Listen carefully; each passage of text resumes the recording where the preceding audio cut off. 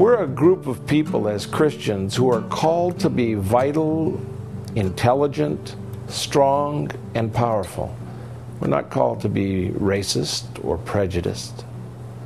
Sadly enough, in this world, Islamic phobia is becoming as rampant as phobias over race were in the past or sexuality. I had the blessing of being with about 20 religious leaders along with our suffragan bishop, Mary Glasspool, today, and we listened to wonderful experiences that we all shared, because they weren't all Christians.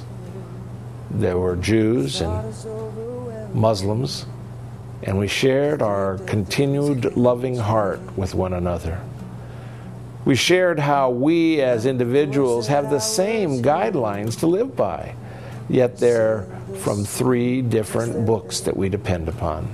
All over Germany and in Spain, as Mary and I and my beloved wife traveled in those areas, there was uproar about the possibility of an American pastor with 50 people in his congregation burning Korans in Florida. People asked us as Americans, how do you feel about that? If he was informed, he wouldn't be burning the Koran. Today, being with those religious leaders, I knew that I was in the right place. In a community of faith where there were Roman Catholics, Lutherans, Presbyterians, Brethren, United Church of Christ, Muslims, and Jews.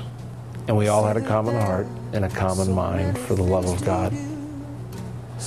All 3 of those books teach the same things.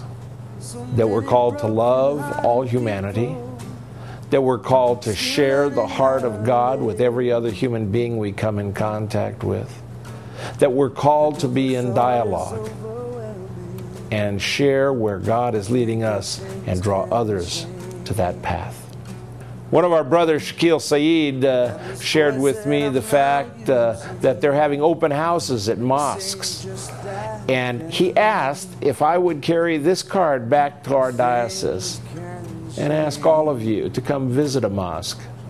Not take a mosque as a go to a mosque as a proselytizing event, but go to a mosque to see what it's like. Go to a place of open worship. Go to a place of caring for other people.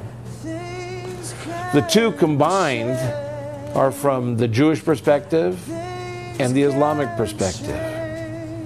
Oh, if we could only be a bridge between the 2 of them as the Christians. And we could be people of peace, grace, love, compassion, and understanding.